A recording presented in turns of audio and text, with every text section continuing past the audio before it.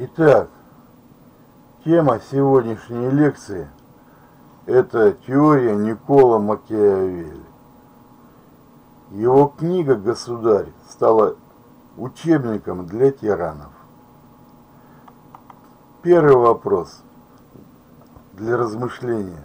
Нужно ли соблюдать законы морали и законы уголовного кодекса в политической борьбе за власть? Этот вопрос не так прост, как кажется на первый взгляд. Если политическая система в условиях представительной демократии следит за соблюдением законов морали и законов уголовного кодекса, то участник политической борьбы должен соблюдать эти законы. Иначе он рискует подвергнуться уголовному преследованию, угодить за решетку на длительный срок или подвергнуться смертной казни за организацию вооруженного захвата власти, мятежа в армии или убийства своих политических противников.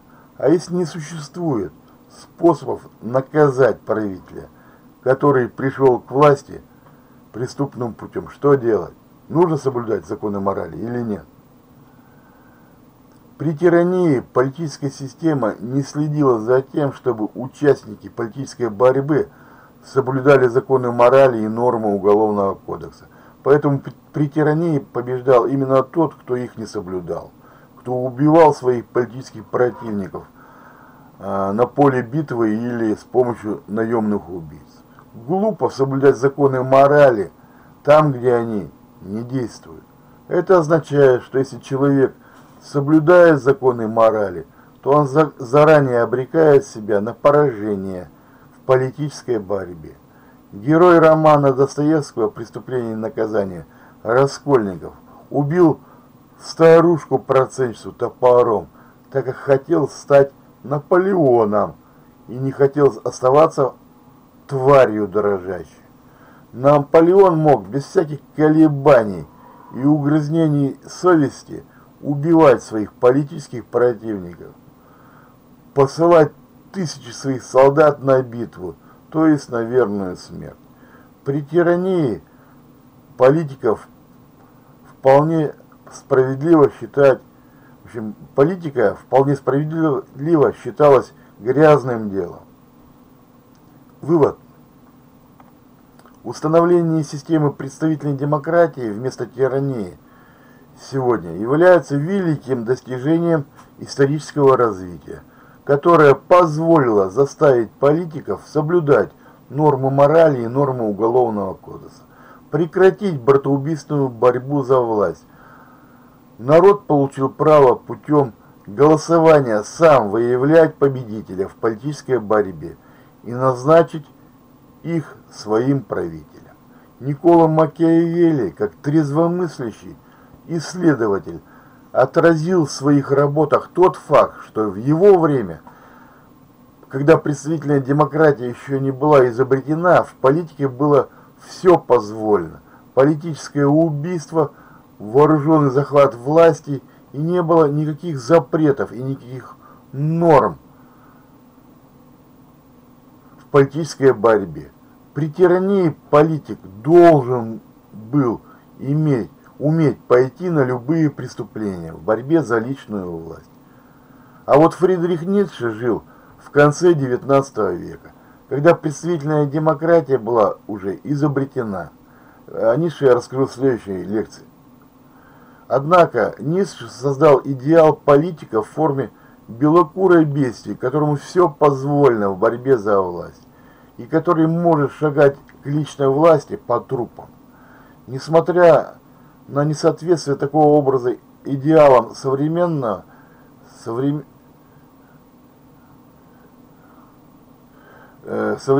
гуманизма, многие известные ученые, часто печально известные, политики на протяжении всего 20 века оказались такими вот, то есть тиранами, как Сталин и Гитлер. Следующий вопрос.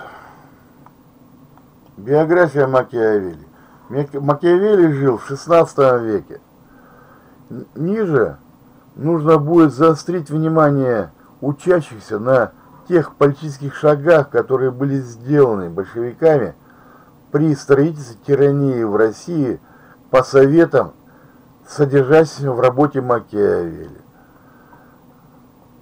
Некоторые критики обвиняли Макиавелли в безнравственности, но эти обвинения, по моему мнению, являются необоснованными. Как настоящий теоретик, он умел трезво смотреть на жизнь. Если в политической области в тираническую эпоху правила игры морали не имели места в реальной политической жизни, то Макиавелли честно отразил этот факт, без всяких приукрашиваний действительности и без всяких утопий. В этом смысле к нему не может быть никаких претензий.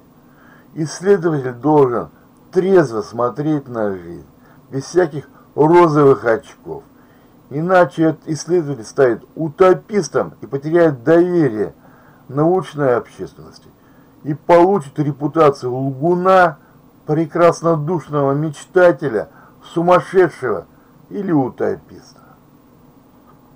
Италия в XVI веке, в период написания работы «Государь», переживала период феодальной раздробленности. Италия была раздроблена на городские республики, князья соперничали и воевали между собой за власть, и не было силы, способной объединить страну. Раздробленная Италия превратилась в легкую добычу для иностранных завоевателей, стала ареной разорительных войн между ними. Трактат «Государь» – это руководство по созданию сильного централизованного государства в Италии. Кстати, эту задачу итальянцы сумели выполнить только в XIX веке, то есть через 300 лет после этой книги, после Макиавелли, с большим опозданием от других европейских стран. Следующий вопрос. Способы захвата престола. Первый способ. Нужно приобретать власть не милостью судьбы, а личной доблестью. Именно так поступали Кир и Ромул. Им пришлось вводить новые установления и порядки, без чего нельзя основать государство и обеспечить свою безопасность. Для успеха своего начинания эти вот Кир и Ромул, они были вынуждены или упрашивать союзников, или применять силу. В первом случае они были обречены на поражение, а во втором случае на победу. Вот почему все вооруженные пророки побеждали, а безоружные гибли. Здесь Макиавелли намекает на Христа и на Мухаммеда. Вот Христос был вооружен, вернее, извините, Мухаммед был вооружен, поэтому победил. А Христос был не вооружен, поэтому его распяли на кресте. Так вот, нужно действовать как Мухаммед, а не как Христос. Ибо нрав людей непостоянен, и если обратить их в свою веру легко, то удержать в ней трудно. Когда вера в народе иссякнет, нужно заставить народ поверить в утопию силой оружия. Именно так поступали большевики. Сначала они сумели обмануть часть российского народа с помощью марксистской утопии о коммунизме, которая очень напоминала религиозное вероучение. Затем большевики захватили власть, установили тиранию и железным кулаком погнали народ, который перестал им верить, к счастью. Загнали народ в ГУЛАГ. Так вот, это счастье оказалось недостижимым, то есть коммунизм оказался недостижимым. Второй способ захвата престола. Можно приобретать власть даже с помощью злодеяний. Жестокость применена хорошо, когда проявляют быстро и сразу, но не упорствуют в жестокости. И плохо применена жестокость, когда расправы поначалу совершаются редко, но со временем учащаются и не становятся реже. Благодеяние полезно оказывать мало-помалу, чтобы граждане их распробовали как можно лучше. Ради власти можно даже пойти на преступления, на политические убийства, казни политических противников и вооруженный захват власти без выборов. Например, военачальник Агафокл стал тираном в городе Сиракузы с помощью расправы. Его солдаты перебили всех сенаторов и богатейших людей города во время проведения народного собрания. Большевики никогда не скупились на злодеяния. Таких злодеяний против собственного народа еще не знала история. Большевики вели себя столь беспощадно по отношению к собственному народу, как будто находились в завоеванной стороне. Да многие большевики не были русскими, не были евреями. Троцкий был еврей, Зиновьев, Каменев, да Ленин, его мать была еврейкой, Бланк. Поэтому для большевиков русский народ не был своим. Сталин вообще был грузин. Поэтому русских и не жалели. Так, следующий вопрос. Способы удержания тиранической власти в завоеванной стране. Первый способ.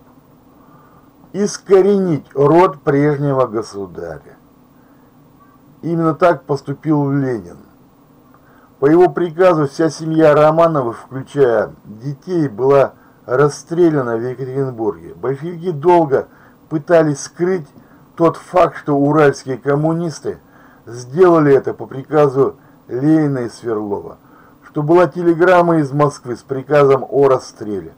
За подписью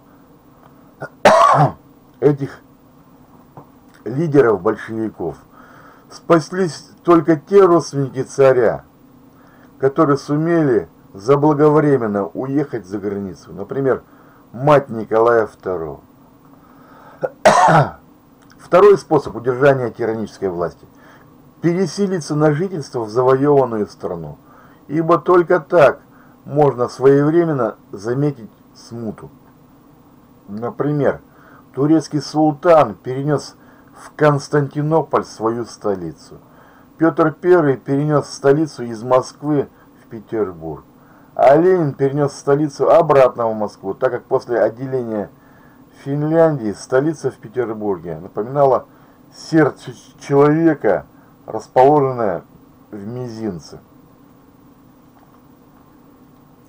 Следующий способ удержания тирании – учредить колонии в завоеванной стране.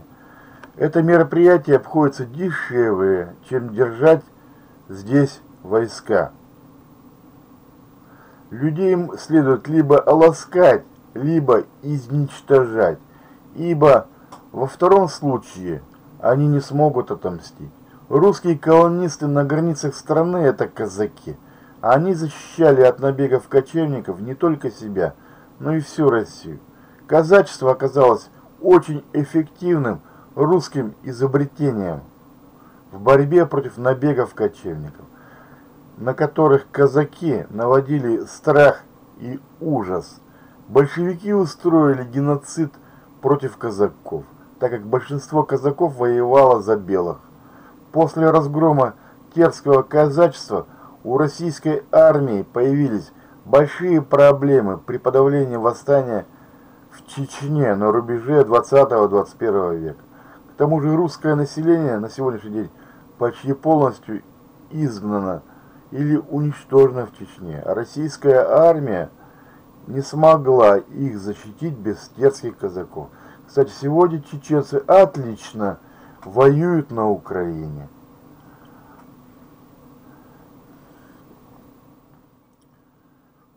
Следующий способ удержания тиранической власти. В чужой стране государь должен стать защитником слабых соседей и должен ослаблять, громить сильно. Английские колонизаторы позднее выразили этот принцип короче: разделяй и властвуй. Разделяя и властвуя. Ленин сумел натравить в деревне бедных крестьян на богатых, наемных рабочих, на предпринимателей, устроить гражданскую войну между Российской Федерацией, устроить гражданскую войну и установить тиранию. На словах опираясь на рабочих и бедных крестьян. Политика США сегодня состоит в том, чтобы разжечь войну между Российской Федерацией и Украиной. Владимир Путин хочет объединить русских и украинцев против Запада и США. Это есть единственно правильный выход. США считают, что даже если не получится разжечь войну между Россией и Украиной, да они уже ее развязали, что там говорить, то США успеют разорить экономику Украины сегодня. Это для них программа минимум. Да вот сегодня Мариуполь разрушен, Азовсталь полностью разрушен и не подлежит восстановлению. Политика США по развалу СССР – это политика «разделяй и властвуй». В 1991 году развалили СССР. «Разделяй и властвуй». Для этого американцы натравливают украинцев, казаков, литовцев, латышей, эстонцев на русских. Следующий совет по удержанию тирании. Нужно разрушить завоеванное государство или обложить его данью. Завоеватель должен действовать решительно. Например, римляне, предвидя беду, заранее тотчас принимали меры. Они бездействовали из опасения вызвать войну, ибо знали, что войны нельзя избежать. Можно лишь оттянуть к выгоде противника. Римляне считали благодетелем лишь собственную доблесть и дальновидность. Страсть к завоеваниям – дело естественное и обычное. По моему мнению, этот принцип можно выразить короче. Если война назрела, нападай первым.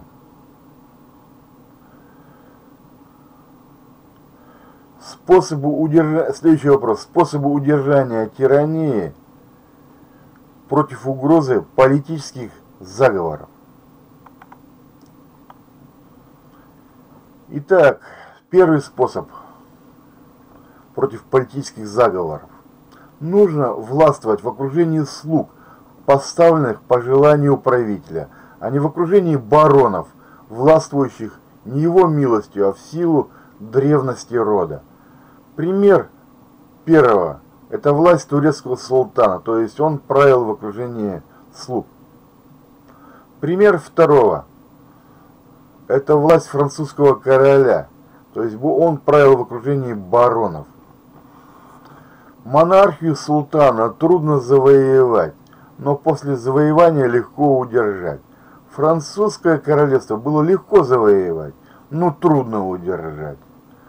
Выполняя этот совет, Сталин в 30-е годы уничтожил всех своих вчерашних соратников, всю Ленинскую гвардию, всех красных баронов, потому что они получили свои посты в результате Октябрьского переворота 1917 года. То есть эти бароны сами завоевали свои посты или получили их от Ленина и гордились этим. Ленин сам в конце жизни оказался парализованным. Он в письмах к съезду обвинил Сталина в грубости, в том, что Сталин сосредоточил в своих руках неограниченную власть и не умеет ею пользоваться. Ленин предлагал сместить Сталина с поста генерального секретаря и перевести его на другую работу. На съезде Сталин ответил на эту критику то, что он грубый только с врагами. Ленин был переведен из Кремля в загородный особняк в Горке, где фактически находился под домашним арестом Ленин. Ему было запрещено встречаться с соратниками и писать письма под предлогом заботы о его плохом состоянии здоровья. Сталин ни разу не был у Ленина в Горках.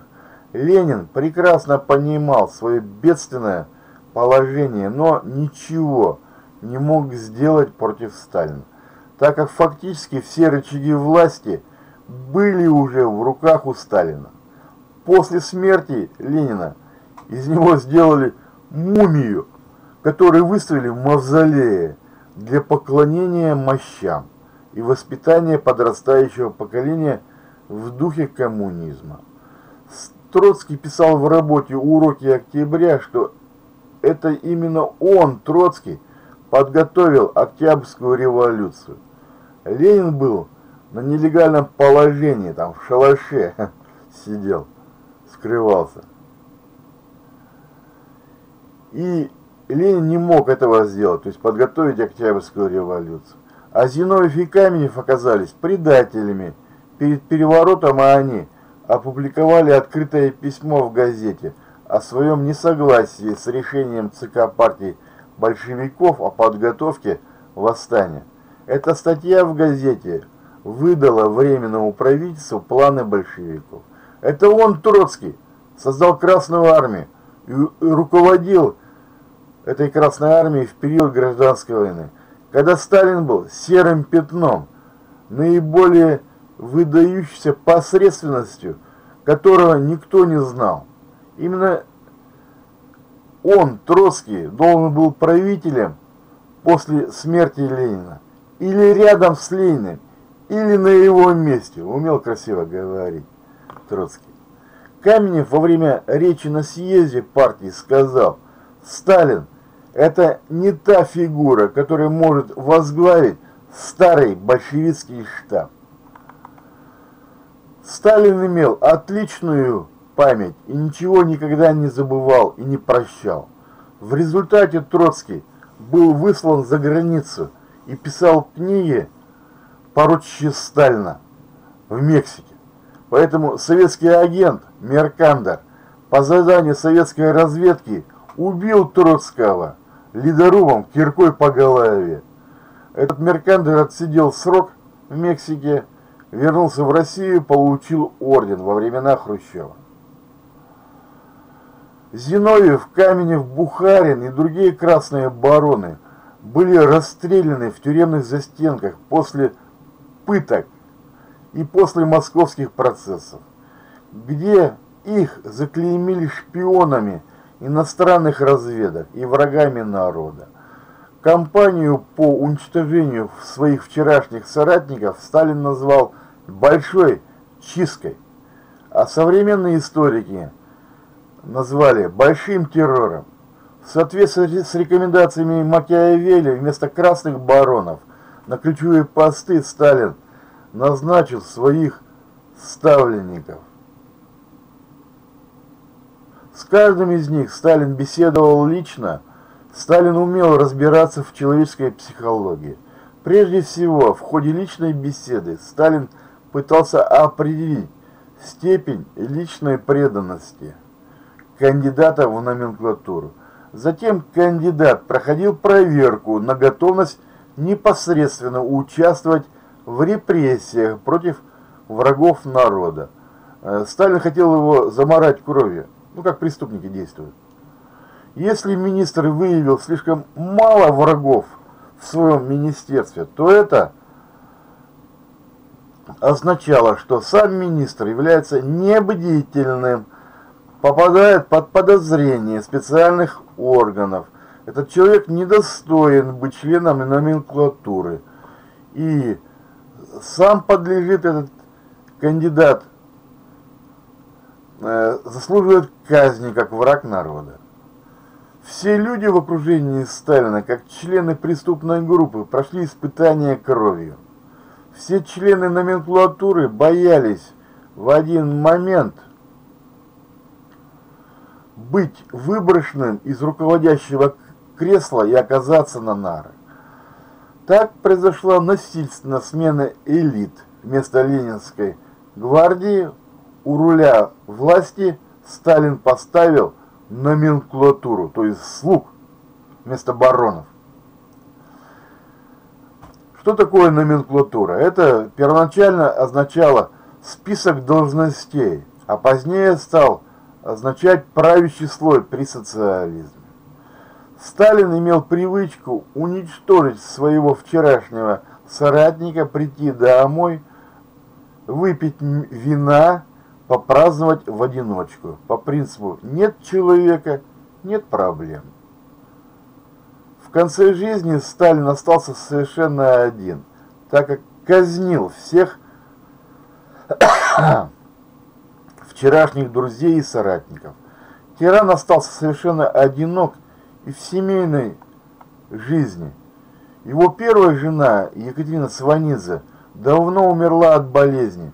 Его вторая жена, Надежда Аллилуева, застрелилась в знак протеста против преследований вчерашних друзей и политики коллективизации. Эта политика коллективизации привела к голоду в деревне. Даже некоторые родственники были отправлены Сталином в тюрьму. Первый нелюбимый сын, Яков Джугашвили, погиб в фашистском плену. Второй сын, Василий Сталин, страдал алкоголизмом и этим позорил своего отца. Прежде любимая дочь Светлана Аллилуева меняла мужей как перчатки. Она психологом была, как и сам Сталин, кстати. И этим она позорила своего отца. Сталин умирал парализованным после инсульта в луже собственной мочи, и никто не хотел ему помочь. Лаврентий Берия сказал охранникам: «Товарищ Сталин спит, не мешайте ему». Следующий совет по удержанию власти и борьбы против заговоров. Нужно обезопасить себя от врагов. Нужно приобрести друзей. Нужно побеждать силой или хитростью, внушать страх и любовь народу. А солдатам нужно внушать послушание. Нужно иметь преданное и надежное войско. Нужно устранять людей, которые могут или должны навредить. Нужно обновлять старые порядки, избавляться от ненадежного войска и создавать свое войско, являть суровость и милость. Нужно проявлять великодушие и щедрость. Нужно вести дружбу с правителями и королями так, чтобы они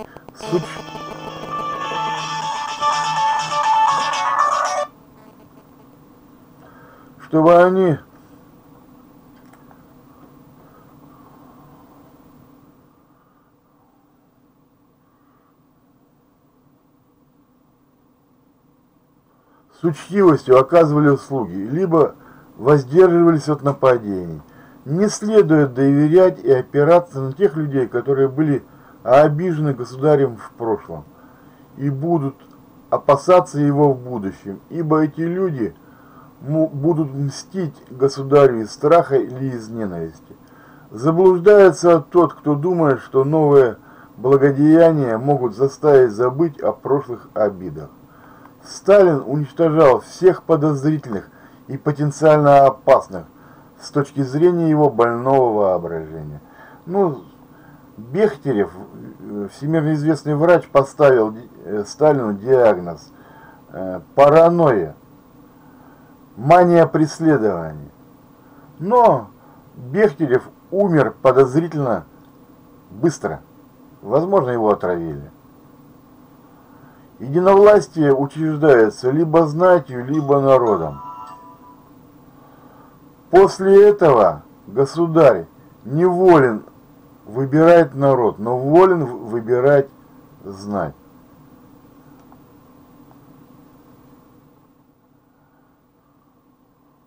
Ибо это его право карать и миловать, приближать или подвергаться опале. Народ на худой конец просто отвернется от государя, тогда как знать может пойти против него, организовать заговор или переворот, ибо она дальновиднее, хитрее народа. Знать загодя ищет путей спасению и заискивает перед тем, кто сильнее. Государю надлежит быть в дружбе с народом, иначе в трудную минуту он будет свергнут. Большевики пытались манипулировать, обманывать народ с помощью пропаганды, внушать ему ложные идеи через средства массовой информации. Если обмануть большинство народа не удавалось, тогда власти не останавливались даже перед тем, чтобы запугивать народ с помощью политики государственного террора. Сталин считал, что необходимо периодически делать чистки, то есть периодически подвергать репрессиям представителей своего окружения. Сталин добивался того, чтобы представители окружения постоянно доносили друг на друга, ссорились друг с другом. Сталин специально разжигал борьбу клик в своем окружении, сталкивал их лбами из-за опасения того, что они смогут все объединиться против тирана. Особенно Сталин опасался генералов, которых, в отличие от его персоны, народ любил. Ну, кого это народ любил? Народ любил Жукова, народ любил Рокоссовского. А Сталина народ не любил.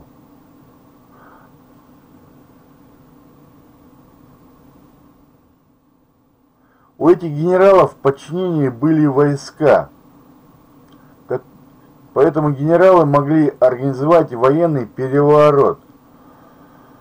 Так вот, в результате первого дела против военных в 1937 году Красная Армия была обезглавлена накануне войны. Вот причины поражений 1941 года.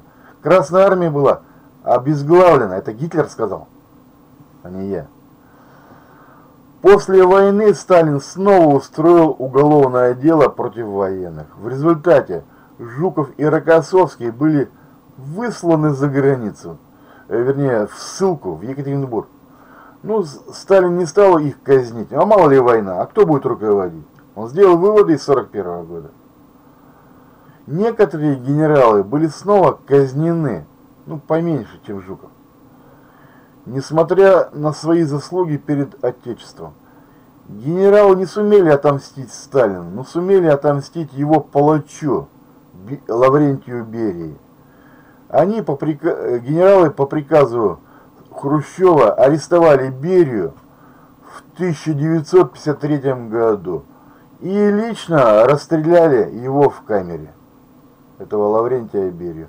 Он был претендентом в тираны, то есть мог стать новым тираном, вот его и убрали.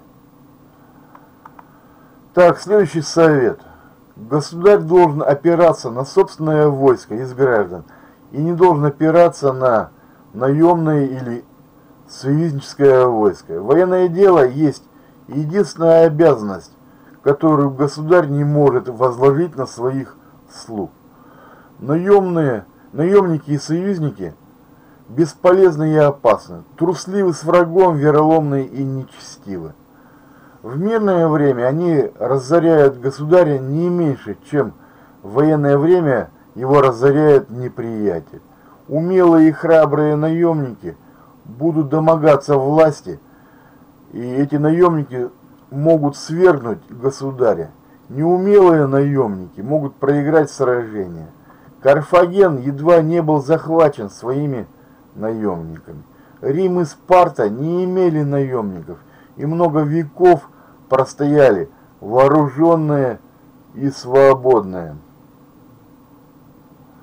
Упадок Римской империи начался с того, что римляне стали брать на службу наемников, готов. Но эти готы и предали Рим. И Рим был захвачен германцами. Так, военное искусство помогает достичь власти тому, кто родился простым смертным. Ну, таким был Наполеон. Он сначала был генералом, а потом стал императором. Государю следует опасаться тайных заговоров. Для этого не следует ожесточать знать и следует быть угодным народу. Важно не подвергать оскорбления окружающих тебя должностных лиц и слуг. Филипп II Македонский, ну это был отец Александра Македонского, так вот, он был убит своим телохранителем Павсанием, так как Филипп не захотел защитить Павсания от оскорбления со стороны своего родственника. В организации этого заговора по убийству Филиппа подозревали сына Филиппа, Александра Македонского. Мотивом для этого преступления могло стать то, что Филипп развелся с матерью Александра и выслал их в ссылку и женился на другой женщине, которая могла родить ему другого наследника. Нужно избегать союза с тем, кто сильнее тебя. Следующий вопрос. Качества характера, которыми должен обладать государь. Государь должен быть скупым, а не щедрым, чтобы не обирать подданных и иметь средства для обороны. Ничто другое не истощает государство, как щедрость. Второе. Государь должен быть в меру жестоким, чтобы уберечь общество от беспорядков, которые порождают грабежи и убийства. От этого страдает все население, тогда как от наказаний страдают лишь отдельные люди. Следующий совет. Качество характера. Выгоднее для государя, когда его боятся, чем когда его любят. Ибо люди по своей природе неблагодарны и непостоянны, склонны к лицемерию и обману. Их людей отпугивает опасность и влечет наживо. При этом внушить страх нужно таким образом, чтобы избежать ненависти. Для этого нужно воздерживаться от покушения на имущество и на женщин своих подданных. Ибо люди скорее простят казнь отца, чем потерю имущества. Ганнибал поддерживал порядок в своем разноплеменном войске нечеловеческой жестокостью. Государь может нарушать свое честное слово по мере надобности. Именно так и поступал Сталин. То есть пообещал и обманул. Государь не должен возбуждать презрение к себе. Презрение к себе государи возбуждают своим непостоянством, легкомыслием, изнеженностью, трусостью и нерешительностью. Решения государя должны быть бесповоротными. Сказал, что Путин, что он проведет операцию на Украине, и нужно довести ее до конца и не идти на уступки. Никому не должно прийти в голову обмануть или перехитрить государя. Государь должен своими поступками создать себе славу великого человека с выдающимся умом. Об уме государя судят по тем людям, которых он выбирает себе в советники. Люди действуют по-разному, пытаясь добиться богатства и славы. Одни действуют с осторожностью, другие натиском. Одни силой, другие искусством. Ну и последний вопрос. Выводы.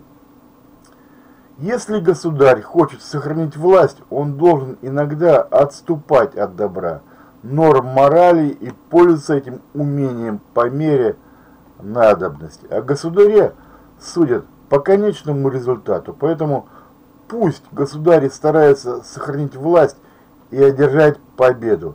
Для этого все средства хороши.